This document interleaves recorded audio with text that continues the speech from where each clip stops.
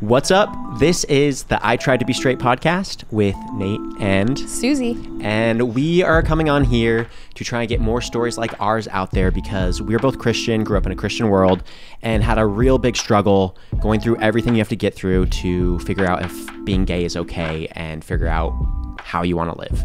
And coming out on the other side of this, we want to get more stories out there to help people go through what we went through a little bit faster. We wouldn't call ourselves experts. We have dug through this a lot. We've looked at theology. I went to ministry school and have a pretty good grid for the Bible. I've read it a few times, and I'm a pastor's kid, so I have a lot of grid for it there.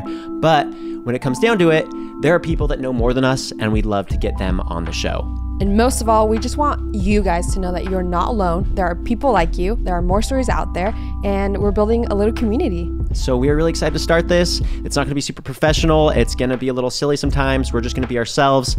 We're totally new, so bear with us if, it's a little strange while we get this all running. But we're really excited to do this, and we really hope this helps people out.